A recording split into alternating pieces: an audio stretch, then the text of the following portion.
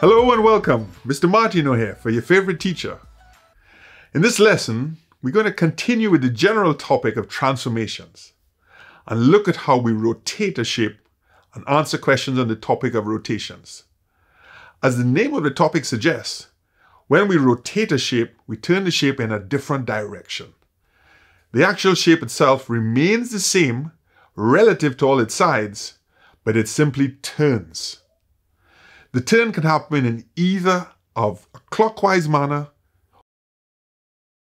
or an anti-clockwise manner. And all turns will be either a 90-degree turn or a 180-degree turn. So if a particular point on the shape is pointing to the top of the page after a 90-degree clockwise turn, it should be pointing to the right on the page. If the turn was a 180-degree turn, then the point should now be facing to the bottom of the page. The illustration shows a 90-degree clockwise turn, then a 180-degree clockwise turn. In both of the examples shown, there's a point on the shape that remains on the same point both before and after the shape is turned. This point is known as the center of rotation. An easy way to approach rotations is to use tracing paper with a pencil. And the steps are as follows. First, place the tracing paper over the grid where the shape to be rotated is. Second, keeping the tracing paper in one place, draw the shape on the tracing paper. Third, locate the point that is the center of rotation and place the pencil over this point. Fourth, we now turn the tracing paper, keeping the pencil firmly in place in the direction and amount of degrees that the question has asked for. Finally, 5, the shape that has been drawn on the tracing paper will now look like it's located somewhere else on the grid below. Take a note of where it is exactly. Remove the tracing paper and now draw the shape in that place on the grid. The new position of the shape on the grid should be exactly where the question has asked you to draw the new shape. This method comes with practice and is considered as the best way to rotate a given shape from one point on a grid to another part of the grid.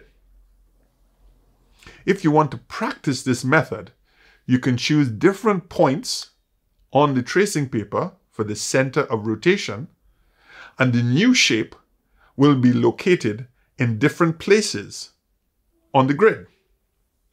You may be asked in an exam question to describe the transformation that you have been given. A transformation that is a rotation will see one shape looking like it has been turned either 90 degrees or possibly 180 degrees. The key in this scenario will be to determine what is the center of rotation. Again, the easiest method will involve tracing paper, then drawing the original shape on the tracing paper. When this has been done, a method of trial and error can then be used by choosing different points to turn the tracing paper to see if the shape then will line up with the second shape. When a point has finally been found that allows this to happen, we have our center of rotation.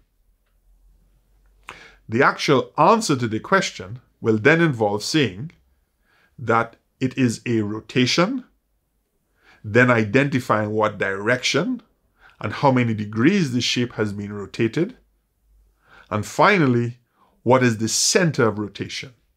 I hope this has been helpful, and you can always test your understanding by taking our quizzes or our worksheets from the website. This has been Mr. Martino for your favorite teacher, and thanks for watching.